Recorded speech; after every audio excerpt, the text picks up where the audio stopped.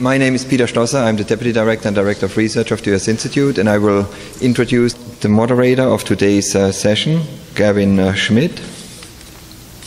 Gavin is Deputy Chief and a Climate Scientist at the Goddard Institute for Space Studies of NASA, located just a little bit down Broadway here above Tom's Restaurant. He has been a frequent contributor to public communication on issues of climate. He also received for that activity the first Climate Communication Prize of the American Geophysical Union in 2011. I'm going to talk a little bit about temperature changes over the last few years and years to come, why they change, what's going to happen to them in the future. What's going on? So this is a picture of the temperature anomalies for last year compared to a baseline back in the mid-20th century. Can we see that? Ooh, we can't really see that, can we?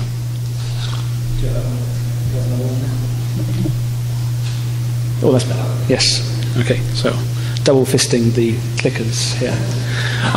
So what we do when we're calculating these climate anomalies is that we take a picture of the climate from a period when we had a lot of information, say the mid-20th century, 1951 to 1980. We average the climate over that period. And then we judge whether, for instance, 2012 was warmer or colder than that particular period. So these colors up here are, if they're in the oranges and the reds, that means that they were warmer than this average by, the numbers here are around 2 degrees Celsius. So that's about just under 4 degrees Fahrenheit. This is 4 degrees, so the reds up here are around 7 odd degrees Fahrenheit, warmer than this average, right? So that's quite warm, and you'll see that almost everywhere on this map it's yellow and orange and red. So that means that on the whole, the planet has warmed since the 1950s, and that comes up in lots of different contexts. But it's not uniform, right? This is very important to know. If you just take the temperatures for a single year, it is actually, there are some places that are a little bit colder than the average. So down here in Antarctica, or, there's another little part of Antarctica that's colder. Alaska was a little bit colder last year than even in the 1950s. Right? But you'll remember that the continental US, this got a lot of headlines at the time, continental US had a record-breaking year, and I'll show you another graph that demonstrates that in a second. There's a couple of things to notice that happen, that occur in all these things. You'll notice that the land, this is Africa, South America, America, Europe. The land is more orange and red than the ocean, right? And that's something we expect. We expect that the land to be warming faster than the ocean, because basically the ocean has an enormous heat capacity. It takes a lot of energy to warm the ocean, much less to warm the land. And so as we move into a kind of globally warmed world, the land is expected to warm faster and to stay warmer longer. So this is kind of what it looked like in the annual mean. You see that there is structure. Not everywhere is warm. Some places are warmer than others. But overall, you can see that it was quite a warm year. If you just take a single month, right, you see a lot more structure because you're seeing a lot more weather. Right, so this is January, the last month for which we had data in this particular data set, and you can see that January was very warm in our part of the world. But there was, California, Washington State was actually quite cold, and you can see there's a lot more structure, and that's because of the weather. That's because of where the storm systems were, where the jet stream was doing its thing, where the wiggles were, and so you get a sense that as you average over longer time periods, you lose some of that structure, right? So if you average over lots of different months which have different patterns, then you end up with a smoother pattern associated with the mean. If I average that over multiple years, I would end up with a smoother pattern still. If I look at the trends over 30 years, the pattern is smoother still. And so the noise associated with the weather goes down the more I average things in time and space.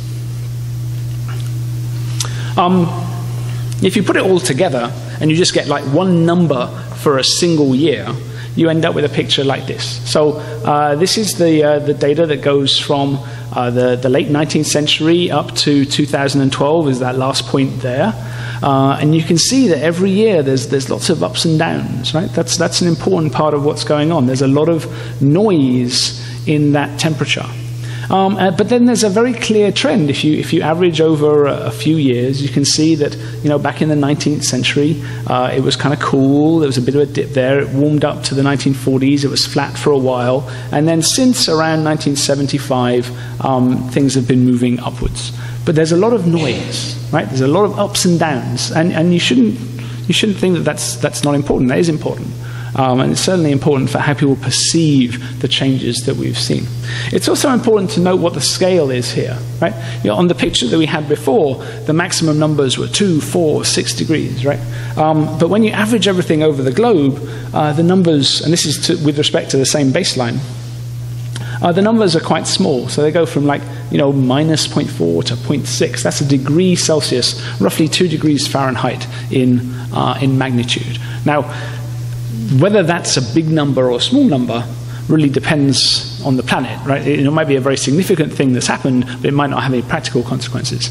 Well, the fact is that it does have practical consequences. The parts of the planet that integrate over all the noise, the ice fields, the glaciers, the plants, the ecosystems, all of these things have reacted to these temperatures by the ice sheets. They're melting, the glaciers, they're melting, the plants, they're moving poleward and upward, trying to search for their kind of climatic niche, if you were. So this is a small number, but it's actually quite significant. And so here we are at the end, right? And you can see 2012, that wasn't a record-breaking year. You can see that this year was warmer, that was 2010. This year was warmer, 2005. And then there was this really kind of outlier year back in 1998. And we'll get to the reasons for why those were warmer than the others in a second. That was in the globe, right? So that's the whole globe averaged. But we can also look at different parts of the globe, right? So this is the northern latitude. So this is everything north of the tropics, and you can see that's a very similar pattern. Cool, warming to the 1940s, flattening, and then coming back up. And again, you can see that the noise is there. It's very clear, and you can see basically the same pattern. In the tropics themselves, you can see things have warmed in a more kind of linear fashion, if you like, but there's still a lot of noise. And if you actually look at the size of these anomalies, they're actually quite large. And I'll try and I'll explain what these are about before as well, in a minute as well. And in the southern latitude, so this is everywhere south of the tropics, going down to the South Pole, the error bars here, these green lines, they're larger because we have less data from those kind of places. There's less land, there's less people. But you can see that that's been warming steadily as well. In fact, that's been warming, I think, more steadily than anywhere else. But the numbers are actually smaller. So the south has warmed less than the north, but there's a lot of noise in the tropics. And so all of these things need to be explained if you're going to try and understand how temperatures are changing year by year. We care particularly about the US, not because it's the most fundamentally important place in the climate, but it's the kind of fundamentally important place where we live, right? So that makes a difference. And you can see that, again, the scale here is bigger, right? So the noise that you're seeing, because this is a smaller region, is much larger, right?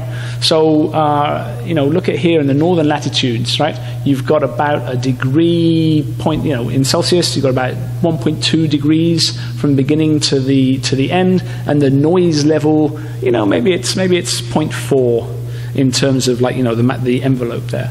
If you look at the US temperature, which is about 4% of the northern hemisphere as a whole, right? Then the change is about the same. But the noise is much larger. If you look at the envelope of the noise, that's like 2 degrees. So the envelope of the noise in one particular location is much larger than the noise over the whole globe, right? And that's an important thing to bear in mind. Now, we said that last year the US had a particularly warm year, and you can see now this is the 1930s. This is the time of the Dust Bowl. This is 1934, which was a particularly warm year, kind of right in the middle of that period. Huge droughts in that time period as well. And you can see kind of the temperatures fell, and then since again around 1970 they've started to rise up again. And so this is 2011. Here, this is 2012. right? So 2012, we had to extend the graph, right? Because we had to change the axes because it was so far off the scale. Now, does it mean that we're going to be up there forever? No. I mean, next year it's very likely. If you look at all the ups and downs, it's very likely that it's going to be colder than that. Right? Does that mean that global warming has stopped? No, it doesn't. It just means that there's a lot of noise that adds to the long-term trends, and that's what makes the records. Okay. So how does the media report these things? So this is in the Daily Mail. The media reports these things by taking a tiny little fraction of that record. So they picked a period here from August 1997 to August 2012 and made it seem like there's nothing happening at all. There's nothing happening at all. See? And the Met Office, this is Met Office data from the UK, and the Met Office saying that global warming has stopped. Canada is not immune from silliness, and they use graphs like this. So, by putting the 0 point, look, nothing has happened. Nothing has happened at all. So, interestingly enough, this kind of scaling is equivalent to trying to hide like a 60-foot sea level rise by using the total depth of the ocean. Right? Because like 60 foot in sea level rise, well, that's not going to bother anybody, is it? No, look how small it is in the percentage terms. Of course, in temperature, this is completely arbitrary. And if they'd done it in Fahrenheit, it would have been completely different. So they can make up their own thing. So this is people who are trying to hide something from you, and judging by their comment sections, they are actually managing to hide it from quite a lot of people. But the fact of the matter is that these are not fair depictions of what's going on. Right? If we can examine that a little bit further, this is a graph I made based on what they did there. There's a lot here. I'm going to walk you through it. So this is that same data, right? And this is the data that they plotted. Just from this line here to there, right? So the fact that they're ignoring all of this stuff. This goes back to like 1975, and the rest of it, you know what it looks like, right? This is the bit that they plotted, right? This blue line. So that's the blue line. That's the trend from this particular period to that particular period. Now, the reason why they picked that particular period is because that was the flattest they could make it, so it's not like, oh, well, this is a particularly important thing that the trend from August 1997 should be important. They just picked August 1997 because that gave us the flattest line, right? If they'd picked a time a little later, then it would have been nicely positive. If they put the time a little earlier, it would have been nicely positive. But that's not the message they wanted to show, and so your people are. It's what's called cherry picking. You're picking different pieces of the fruit. Would like someone say that about time scale neutrals as well? Because you want that. Yes, you can say that indeed.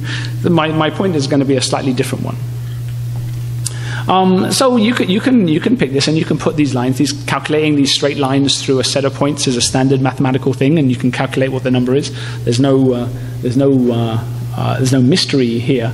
But what you're doing is you're basically looking at noise, right? So you're looking at the day-to-day fluctuations on Wall Street instead of the long-term growth records of any particular stock or something like that. Now, it was quite interesting that they picked that period. Because if you take the trends, say from 1975, which is the beginning of that warming period, to July 1997, right, which is just before they started this thing, then you would have ended up with this green line.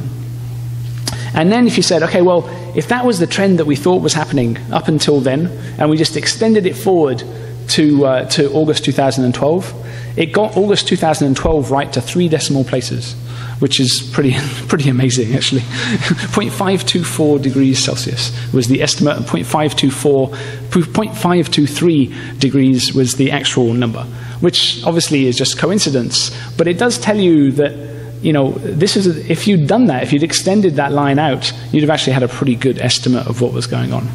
Curiously enough, if you take the trend over that whole period, right, the trend has actually increased because you've had, basically periods that are permanently warm, right? We've moved into a new permanently warm plateau, if you like. So the longer this goes on, the longer the higher these trends are going to get. And so that's actually greater. So it's odd that they claim that there's been no warming since then, but actually this has actually increased the warming since before then. It's kind of contradictory. It just means that there's not any magic in the mathematics. It's just that this kind of mathematics is not very good at making predictions, right? Putting straight lines through things, you know, put a straight line through, I don't know, think of something, and then extrapolate it forever. It's not generally a good idea. More kind of robustly, you can look at things like decadal means, right? So I said earlier on that the longer the period that you average over and the bigger the area that you average over, the stronger the signal becomes, right? And so if you look at the decadal means, which are these purple lines here, right? That was the 1980s, that's the 1990s, the 2000s, the last 10 years. And you can see that every 10 years, like, we're kind of moving up. And that's a very strong signal. And that's really what we're talking about when we're talking about global warming. We're not talking about, you know, whether it's cooled or warmed since last Tuesday. We're talking about what the long-term trend is in the temperature. Now, we talk about that because we think we understand why that is. Now, we understand some of these ups and downs too, and I'll go into that.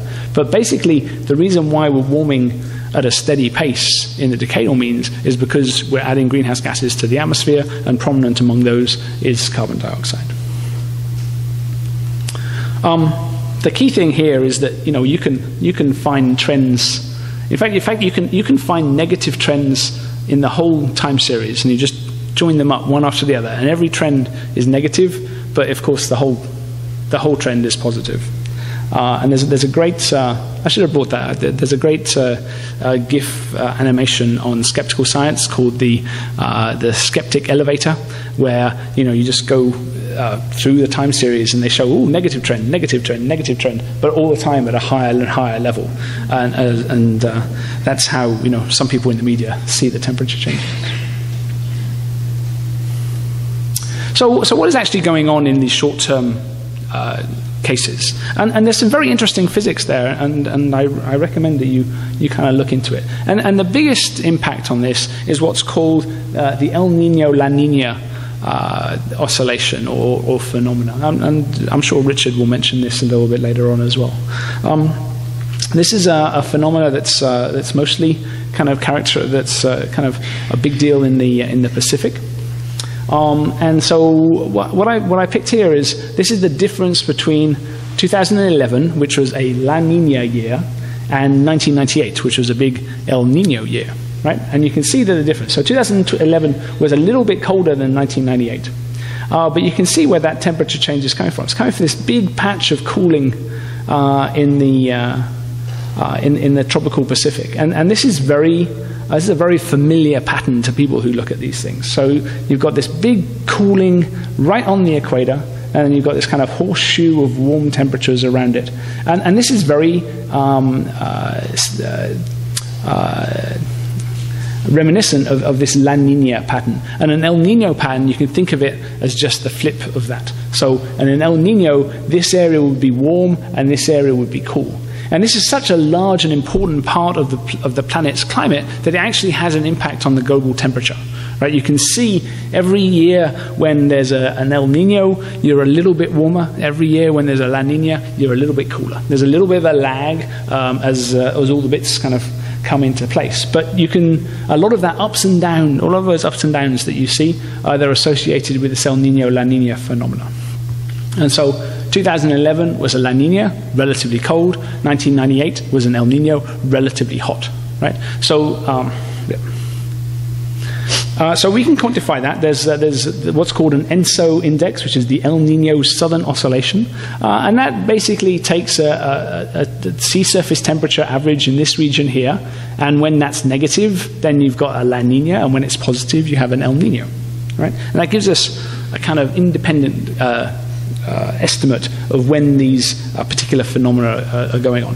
What happens, the dynamics of this is fascinating. So what happens is you have kind of waves that go across the Pacific that kind of push the clouds and the convection from one end to the other. This is normally where everything is going on. It kind of, in an El Nino, it kind of moves further towards South America. In a La Nina, it moves further towards Australia and Indonesia. And everything changes. Rainfall patterns change, waves change, temperatures change.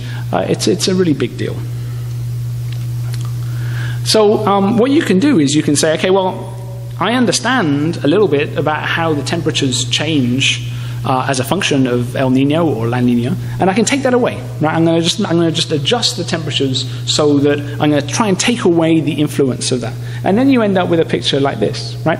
So if you remember the global mean temperature, there was a lot more ups and downs. But like when you take away the El Nino effect, what you end up with, and this is 5 different estimates of the global surface mean temperature, you can see that the amount of ups and downs is much less, and then you end up with a trend that continues all the way up to 2012. So there's no if you go to like 1997, which is when that graphic was talking about. So this is 95, 96, so 97. So there's a very clear long-term trend that is subsequent to 1997. And that's because what's happened is the last few years we've had a couple of really big La Ninas, which in 2010 was a big La Nina, the end of 2010, and then in 2012 there was a kind of semi-La Nina. And then this year we're going into ENSO neutral conditions. So it's kind of neither one thing nor the other. And I'll show you what that implication that has in a second. And so when you look at that data, again, apologize, there's a lot of information here. So again, this is the temperature, right? So, but the temperatures aren't all joined up like they were before, right? So here, this would be the temperature that you actually saw if you joined up all the lines, right? There's that 1998 point again, right? There's that 2011 point. It's the same data, but what they've done here is they've stratified it by whether there was an El Nino condition or a La Nina condition or something in the middle.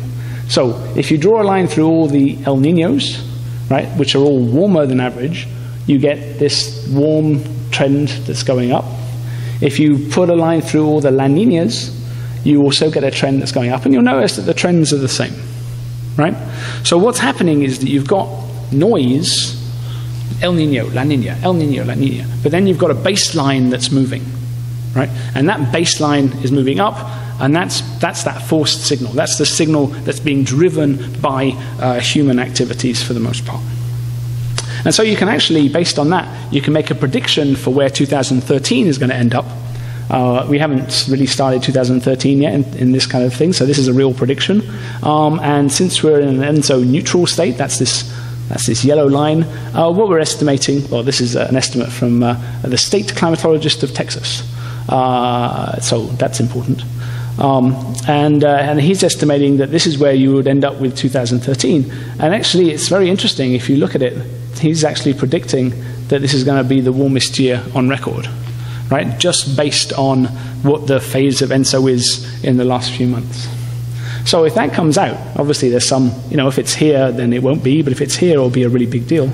It seems likely, then, that we will see a new record this year. It won't stop people pretending that global warming stopped 16 years ago, but it's a little bit odd that global warming stops and yet there's still so many records being broken. I wonder why that is. It's when we go forward for further times, what we need are models, and the models that we use are what are called general circulation models. They're big, they're complicated, lots of lines of Fortran code. Some of you old timers might know what that is. Every so often we get together, all the modeling groups, and we make predictions for what's going to happen if carbon dioxide continues to increase or something else is going to change. We did that a while ago in what was called CMIP3, and that was done in the early 2000s. And so what people did was they used observational data for the sun and volcanoes and greenhouse gases up to the year 2000, and they ran their models.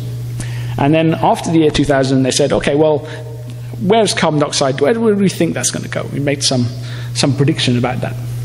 And so all of these, everything that's in these gray bars are all these different model runs. There's about 57 different model runs that went into making this particular plot. And this gray bar is a measure of the weather, essentially. It's saying that, well, some models, when they got to here, they had an El Nino, and they'd be up there. And some models, when they got there, they'd have a La Nina, because that's part of the noise. It's part of the internal variability. And so this spread is pretty much what you expect, just based on the uncertainty in the weather, and the fact that we don't know where we are in insospace, if you like. There's a couple of big dips. There's a dip here in the 1990s, 1991, in fact, and that was because there was a big volcano. And when there's a big volcano that throws up a lot of stuff into the atmosphere, that cools the planet because that provides a shielding to solar radiation. There was another volcano here in the 1980s, El Chichon. But apart from that, what you're looking at here is a slow trend because of the increase in greenhouse gases, combined with noise associated with ENSO and La Nina and the like. So this was 1998. That was a warm year in the real world, but the models don't know anything about that, so they don't always have a big point here. But they have a spread. And then from here on in, from 2000 onwards, what you have is the predictions, essentially. Now, the carbon dioxide changes have been pretty much what we expected. There have been a couple of small volcanoes. There's been some change in the sun that wasn't properly taken into account. But basically, this is what we expect the real world to be doing. And this is the average of all those models. So that's averaging over a lot of that weather. So that's not a really fair comparison to just make with one particular realization of the real world. But here we go, there's 2012. And so what you can see is that the real world is pretty much well within the band of what we predicted. And this goes on, and can you see the dot? It goes on, ends up over there somewhere. If we continue on a business as usual trajectory, which we don't see any sign that we're not going to do right yet. And what we anticipate is that the real world will, basically follow that. If Nielsen-Gammon's prediction is correct, 2013 will be up here, and then it will just be kind of obvious that the real world is actually following what the models predicted they would actually do. And this is important because this is an out-of-sample test, right? We didn't know what this data was going to be before we did the models, right? So they're real predictions that can be tested in time. So let me conclude, and then I'm going to turn it over to our other guys. Global warming, the long-term trend in temperatures that we've seen since the 19th century, and most recently since the 1970s, has been remarkably steady. Once you take account of all the ups and downs and the noise in the system and the things that have nothing to do with us, it's been continuing for a long while. There's no indication that we can tell that global warming has stopped or slowed. If you look at other metrics, like the amount of heat going into the ocean, that's increasing continuously. If you look at other metrics like the Arctic sea ice, that is decreasing pretty much continuously. There's noise, but our ongoing experiment, our ongoing geophysical experiment is continuing. The short-term variability is really strongly affected by ENSO, by El Nino, by internal variability, by where the jet stream is this particular winter time. And you have to take that into account. You have to look through that to see what the long-term trends is. If people spend a lot of time just looking at the weather, then it's kind of like you're not seeing the forest for the trees. One of the ways to get around that is to look at these kind of long-term means, like every 10 years, how are things changing? And every 10 years, we're in a warmer place. And in the next 10 years, we'll be in a warmer place still. Because we're in an ENSO neutral phase, so neither La Nina or El Nino, 2013 looks like it's going to be a new record. Now, this is being recorded, right? So I'm just going to say very clearly, it's not my prediction. It was the other guy, but it's it is a reasonable and it's a reasonable way of predicting things. And then, of course, the biggest thing you should always bear in mind is don't believe everything you read in the newspapers, particularly not the Daily Mail or the National Post. Okay, so with that, I'm going to turn it over to Richard. I'll be happy to answer any questions while we're just doing a little bit of technical messing around here. Oh, you're going first? Okay, yes. Okay, then Jason. Yes.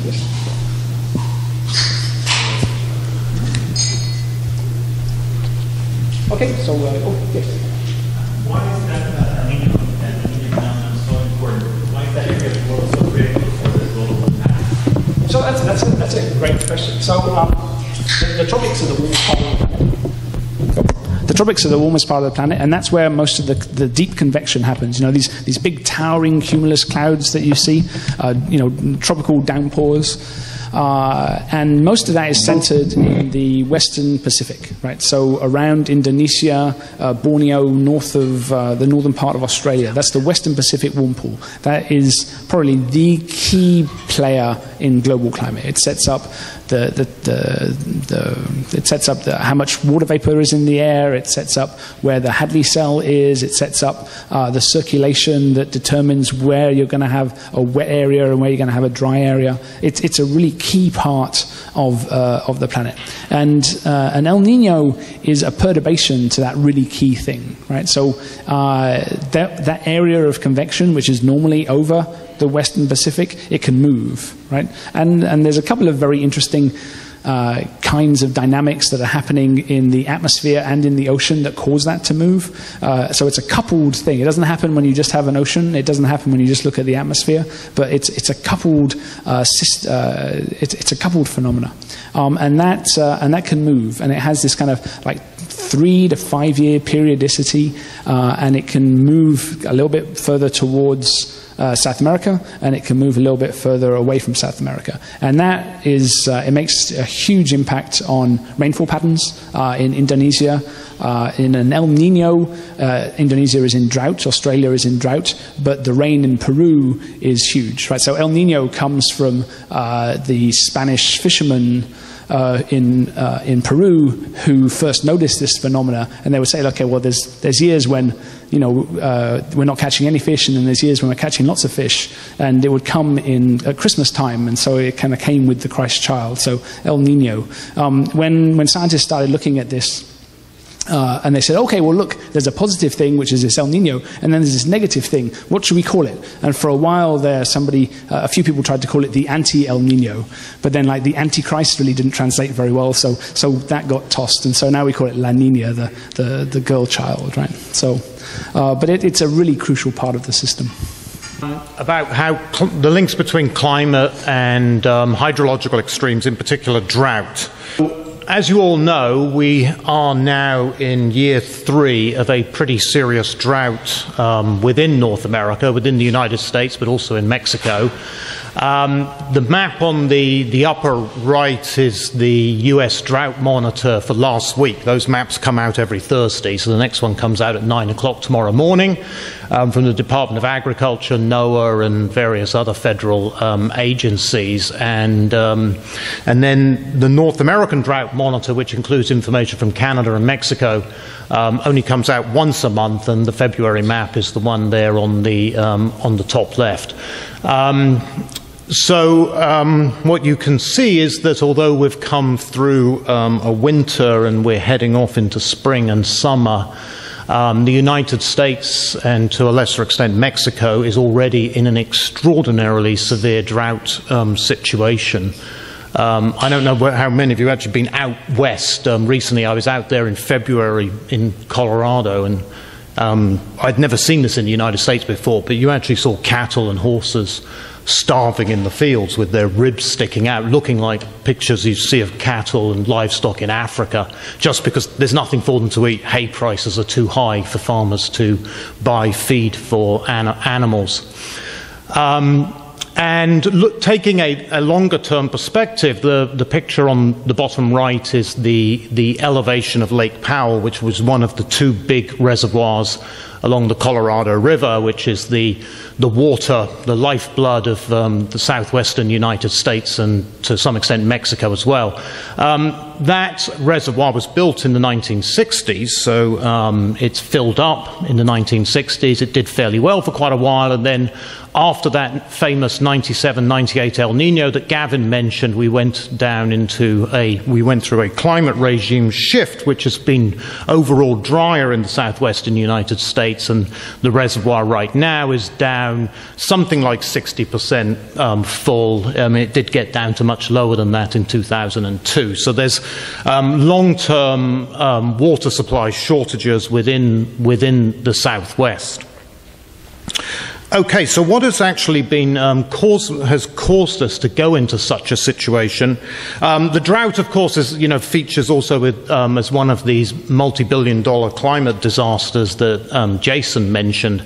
Crop damage, the agricultural cost of crop failure to the federal taxpayer, to us, of last year is in the sort of the $30 billion range right now. There's a lot of additional costs due to the drought, but it's combined with all the other costs of last year, it's helping make 2012 and then 2011 before it really records in terms of costs of climate weather-related disasters in the United States.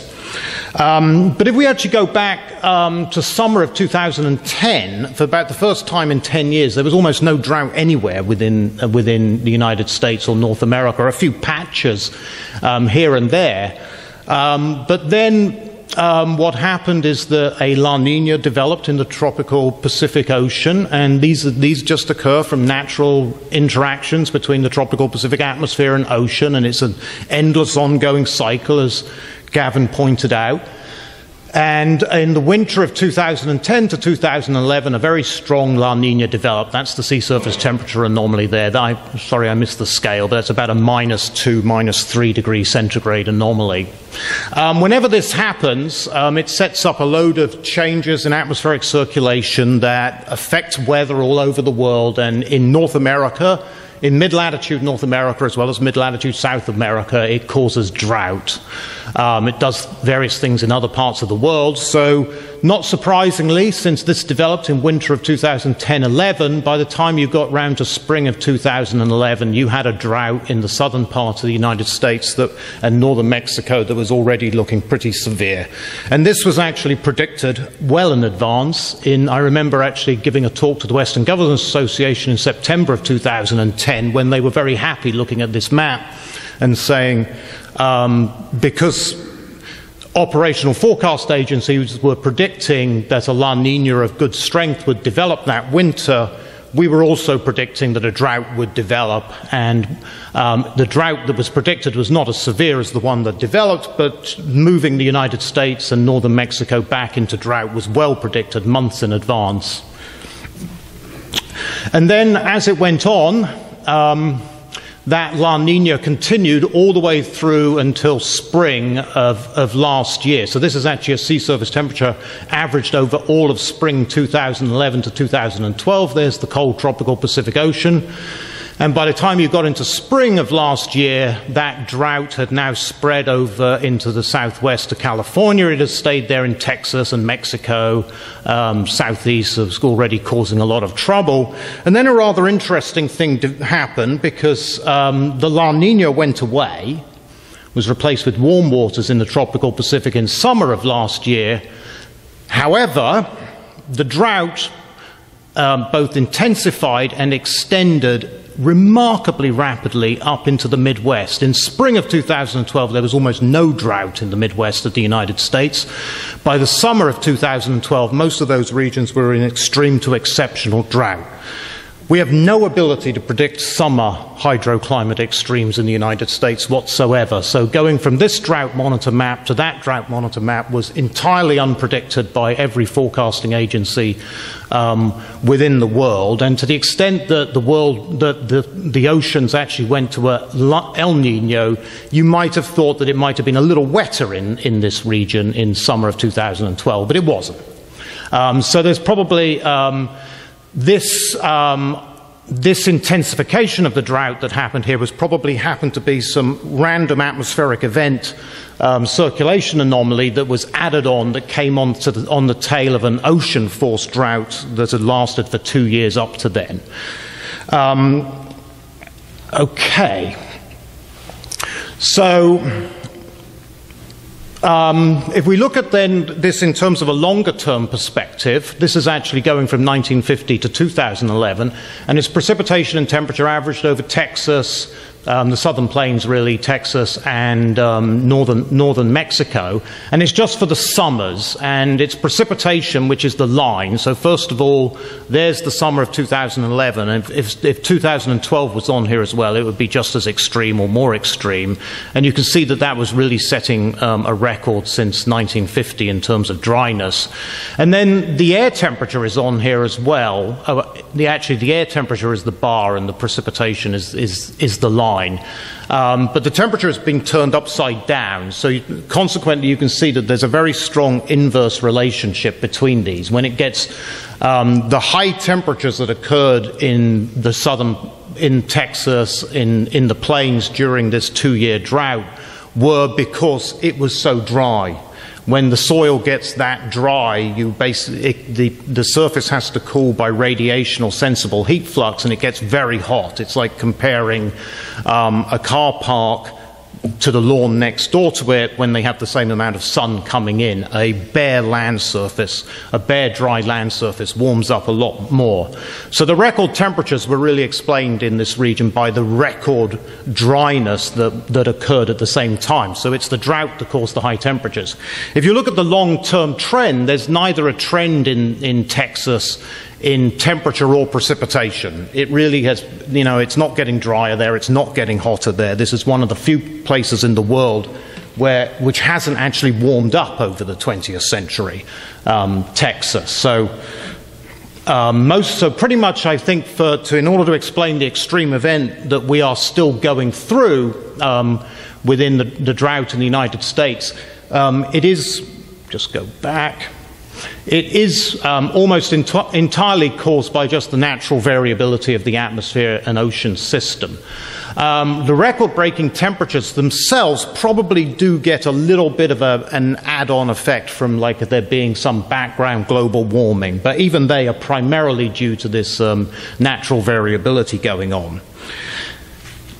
Which is not to say that hydrological changes due to how we are changing the composition of the atmosphere are not important. They actually are, of course, very important as well. And this is roughly what we expect to happen.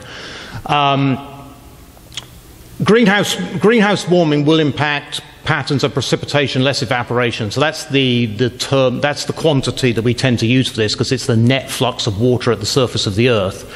And it'll impact these patterns across the planet. Right now, this is model simulations of the P-E distribution that we have in the 20th century, and we have positive values near the equator, so precipitations in excess of evaporation where you have very strong tropical rain bands, and also in mid-latitudes like where we are, we have excess of precipitation over evaporation. And then in the subtropics, where all your deserts are, you have negative values of this. In other words, the precipitation is less than the evaporation. These are all the places where where there's very little precipitation. And the reason there is that distribution is because the atmosphere moves moisture around. So the arrows here are low-level winds, and you can see wherever the winds, here they are, the trade winds, wherever they converge, they bring moisture there, it rains a lot, the precipitation exceeds the evaporation. And in these subtropical regions, you can see they lie in between the trades flowing towards the equator and westerlies flowing away from the subtropics. So these are regions of moisture divergence, and they tend to be dry. What happens when you increase the temperature of the air due to increasing greenhouse gases, the air, through pure thermodynamics, can hold more moisture. So consequently, this movement of moisture by the winds in the atmosphere intensifies. And that just makes the hydrological variations more extreme. So it makes the dry areas drier, and it makes the wet areas wetter. So you can see how well the change in P-E in these model simulations for the next 2 decades relative to the late 20th century, you can see how well that change maps onto the existing distribution, where places that were already wet get wetter, and places that were already dry, including Mexico, southwest US, Mediterranean region, get drier as well. And it's a little harder to see on the picture there, but in addition to extremes getting more extreme in place, you actually find that these subtropical dry zones expand. They both expand towards the equator, and they expand towards the higher latitudes. as well. And that's because there are some additional changes in atmospheric circulation that increasing greenhouse gases cause too. Looking at that over North America, this is what the models predicted the last time we did this in 2007 with the models that were used for the IPCC Assessment Report 4. This is what the models which are being used for IPCC Assessment Report 5, which will be published next year or in 2015, are producing. So after years and years more of running computer models of vast complexity and sucking up much of the world's computing resources, we've come back to exactly the same result. That didn't really change that very much, but you can see that for winter half years and summer half years, the southwestern part of the United States, including Texas, Mexico, gets drier, and in the summer part of the half year, that drying is mostly over the central to northern parts of the United States, including the major agricultural producing region there within the Midwest. This is almost certainly going to have some fairly serious impacts on agriculture, water resources, and of course the landscape in the natural ecosystems, forests and so on are going to have to adapt to this, which is going to be quite a problem for, say, southwestern forests. Okay. In the most recent simulations, you can do things like try to compute what it means, say, for the runoff of the Colorado River, and we have done that. And this is this is the boxes here. It's percent change in Colorado River runoff by season and by the annual mean, and the spread of all the different models. There was something like 20-something climate models that were analyzed in this, multiple runs of different models, so you get different numbers depending on all of those, but they seem to come out that in the annual mean there's about, the best estimate would be about a 10% reduction in Colorado River runoff. This is actually for 2021 to 2040. And you can compare that with long tree ring-based reconstructions of Colorado River flow that we have that go back to 800. And there were a whole load of mega droughts that occurred in the medieval period that we know had very, very serious impacts on the landscape at the time. And those droughts themselves were also about 10-15% reductions, were associated with 10-15% reductions in Colorado river flow. So the anthropogenic change that is being induced in the river flow within the next 2-decade period, so that's really the near-term future, is of the same amplitude as what can happen due to natural variability of the climate system on multi-decadal timescales. The difference, of course, is that when the natural climate system does this, it does it for a few decades and then stops and does something else. But what the humans are doing to the climate change, this is induced by rising greenhouse gases, this 10% reduction, and it will go on as long as we keep the CO2 up in the atmosphere. So it's a permanent change, it's that permanence that means that it's something unlike what we would ever see before, and the whole landscape and ecosystem of this region is going to have to make some rather drastic adjustment to that increasing aridity. But nonetheless, if we go back to what I said about the ongoing Texas drought, the natural variability in the southwest of the US is so large that it's hard to clearly detect that change is already happening. And we've tried to detect whether these changes are happening in other regions of the world as well, in Africa, South America, and so on. And it's the climate variability is of such high amplitude that it's generally rather difficult to find, although we do think that these human-induced changes are occurring. But there is one region in the world where it seems almost unambiguous that human-induced hydrological change is already occurring, and that's the Mediterranean. The latter part of the 20th century had a rather serious drying across the entire Mediterranean region. This has been reversed in much of the Mediterranean in recent years, but not in the Middle East region. And we've done some work where we try to separate out that trend into a part that is due to natural variability, and that part is largely controlled by an atmospheric circulation phenomenon called the North Atlantic Oscillation, which some of you may have heard of, which has impressively long ability to vary on decade timescales, and it went through its own trend. Within the late 1990s, it trended towards a positive state, which moves the storm tracks over the North Atlantic and so on, and however it works, it makes the Mediterranean dry. And much of this trend that occurred was due to this just trend in the natural trend due to natural variability of the North Atlantic Oscillation. But we were unable to explain the drying that occurred in the Middle Eastern region and to some extent over in Morocco and southern Spain due to that trend in the natural variability of the atmosphere. And instead, this part in the Middle East we could only explain in terms of a rise in greenhouse gases.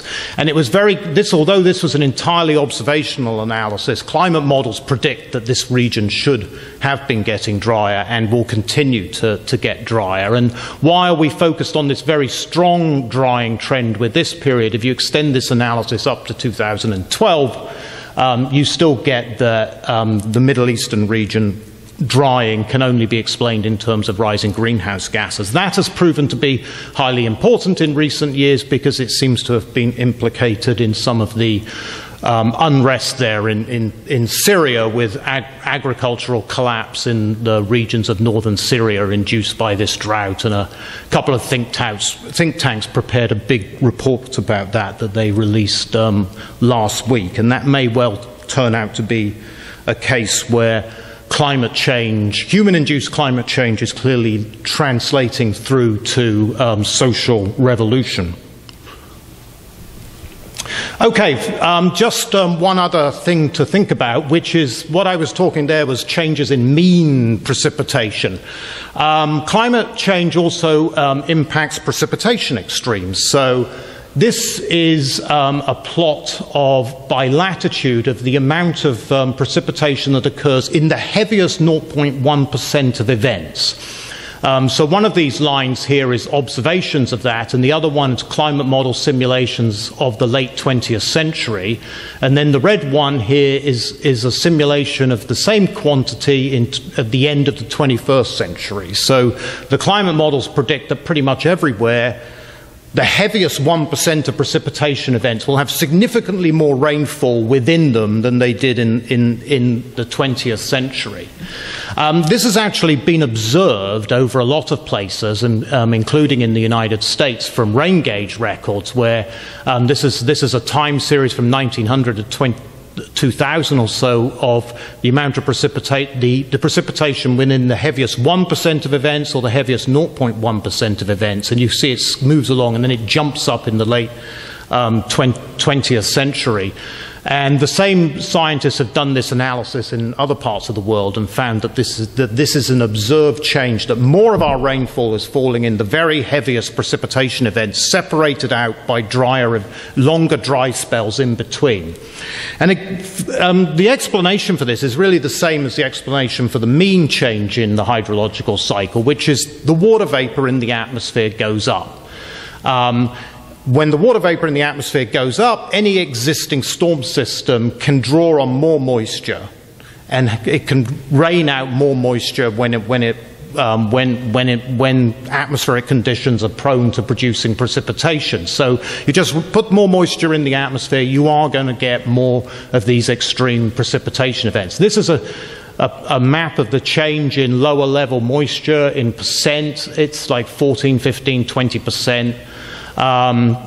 And this is for the early 21st century, and then this is actually a map of the change in the variance of P minus E, annual mean variance in this case, and you can see that goes up pretty much everywhere, apart from some of those regions where the mean precipitation is going to go down, including the southwest US and Mexico, where it seems actually variance will go down because actually the mean precipitation is going down and there isn't that much of an increase there isn't such a high increase in moisture within those regions. Okay, so to conclude, any extreme events that happen, they almost always arise from natural climate variability. So, for example, North American droughts that are produced by La Nina events or atmospheric blocking events that cause intense drying heat. The summer heat wave in 2003 in Europe would be one of those, or March, if you remember last year we had 20 degrees temperature anomalies in Chicago and the Midwest. That again was due to a blocking event, which is all due to natural climate variability. But the way that the climate change comes in is that when you have these extremes that come about from natural variability, climate change can make those extremes become even more extreme. So if you're in a region where climate change is causing drier conditions to emerge, droughts will just become more severe. And when you have wet times, they won't be as wet as they would be. In addition, rising temperatures, by increasing the atmospheric water vapor holding capacity, sucking more moisture out of soils and out of vegetation and reducing soil moisture and stream flow. That's just going to be happening everywhere. So you have the rising temperatures creating water stress, even if you aren't even if you're not in a place where the precipitation is going to go down. And then the other consequence of rising atmospheric humidity, which is just a consequence of warming, is that it will always intensify water vapor transports. Now, anywhere where it rains, it's because moisture is being moved into that region by the atmosphere. So you're always going to be moving more moisture in because the atmosphere is holding more, and that can increase extremes of precipitation on all time scales, on the hourly time scale, the daily time scale, the annual mean time scale. This just occurs on all time scales. Okay, thank you. Summarizing some of these observations and extreme events, because at the end of the day, I'm just one schmuck who's standing up here and talking to you about things from my perspective. But what this represents is a collective synthesis of the science as it stands every 5 to 7 years. And I think it's worth reading these statements because it really does represent a wide consensus on what we know about extremes and what we understand about them. So this is their statement in 2007. There'll be a new report coming out next year, but this is the synthesis as it stood in 2007. So if we take a global view of this, there's different ways that this can be mapped. Now, Gavin has already shown you anomalies. So this is, again, are those spatial maps of anomalies, but in this case, it's just June, July, August temperatures, all right, with a base period of 1951 to 1980. And what these maps are doing is stepping through the years. This is 1955, 65, 75, and then these are the last several years. So it's 06, 07, 08, 09, 2010, and 2011. And what is being plotted is the temperature anomalies relative to that base period. And if you just look at the way this is going, you're of course seeing many more red periods representing the warmer periods on these scales. These are things that you would not expect to see without a shift in the distribution. If we just assume that historical distribution, these are events, warming events at all these locations that you would not expect to be seeing otherwise. Estimates of how we expect things to change into the future. So these are the distributions for the first, from 2020 to 2029, and then the distribution at the end of the 21st century in the global mean for different scenarios. All right? So these scenarios represent different assumptions about the choices we're going to make as societies, how much greenhouse, how we're going to change our mix of energy and so on.